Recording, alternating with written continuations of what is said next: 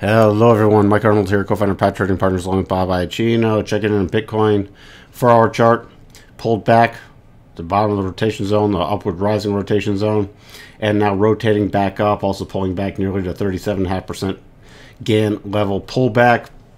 Not really interested in doing anything till it gets above this 4,028 to 4,065 area, somewhere in here, on a closing bar basis, especially going into holiday weekend, thinner trading and everything else. If this level, this 38.93, really 3900, doesn't hold, then I'm going to be watching for the pullback to 37.57 and the 37.74 area. Those are the next key levels. We can do also, if you're looking for Gann levels lower, you can always put on this. We're at a pausing bar right now and giving us a 12 and 25. So if you're looking for intermediate level, especially if this holds for a while and this 50 continues to rise, you can sort of watch for them to converge with 38.02 and this prior little support shelf.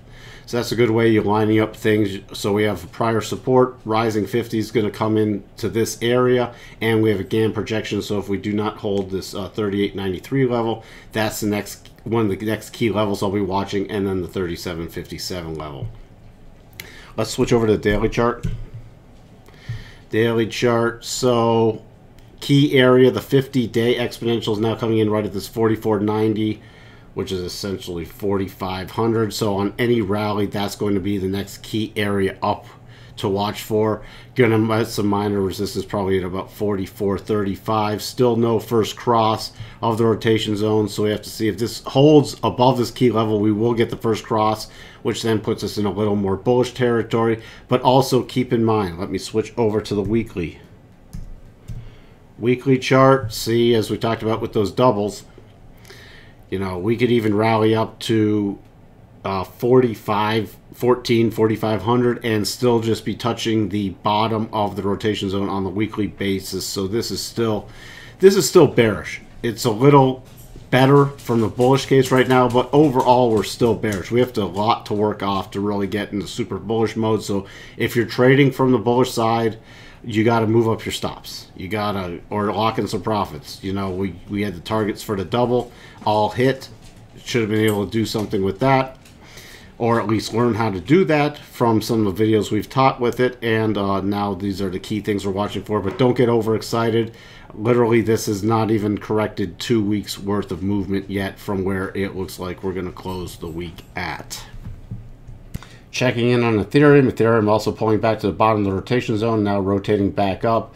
Really want to get above about this 114 level before we're looking at anything from the bullish side again.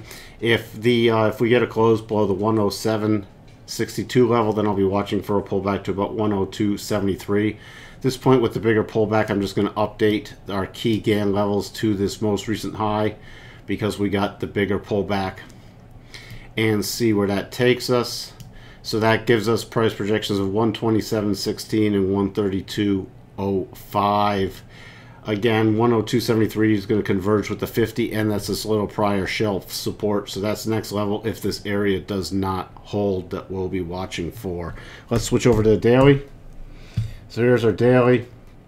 Nothing else really to watch for. We still have the no first cross the rotation zone. So let's switch over to the weekly and keep it in full perspective. So yeah, we can still, we're still far away from this weekly 8. Okay, so keep that in mind. We can easily rally even this 132 level and still be below the declining rotation zone. And again, just like in Bitcoin, this hasn't even recovered 2 weeks worth of downdraft yet. So still be cautiously optimistic.